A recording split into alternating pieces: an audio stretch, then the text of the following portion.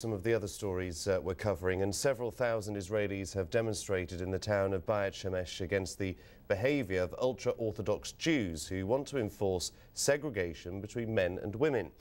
Well, the town has been at the centre of controversy in Israel since some Ultra-Orthodox men harassed and spat at an 8-year-old girl who was on her way to school, accusing her of failing to dress modestly.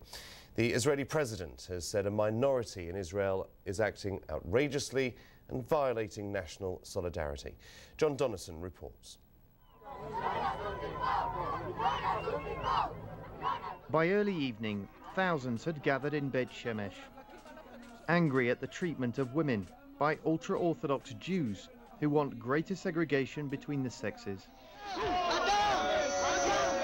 In recent months, many Israelis have been shocked at images of grown men hurling abuse at schoolgirls, some as young as 8. Their crime, dressing immodestly. We'll just walk a little bit, okay? Do you want to walk just a little bit? No. Over the weekend, Israeli television showed pictures of Hadassah Marjolez struggling to get her daughter Naama to school. On Monday, police clashed with hundreds of ultra-Orthodox who'd been trying to force women and girls to walk on a different side of the street from men.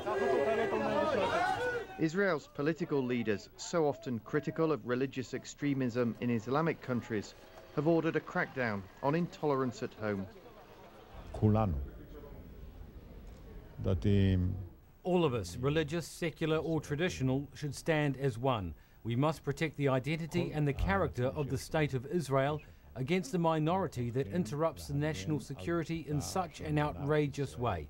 Nobody has the right to threaten a young girl or a woman. They are not the masters of the land. We are all citizens of the state, and there is not one group that rules. Around 1 in 10 Israelis are ultra-Orthodox Jews.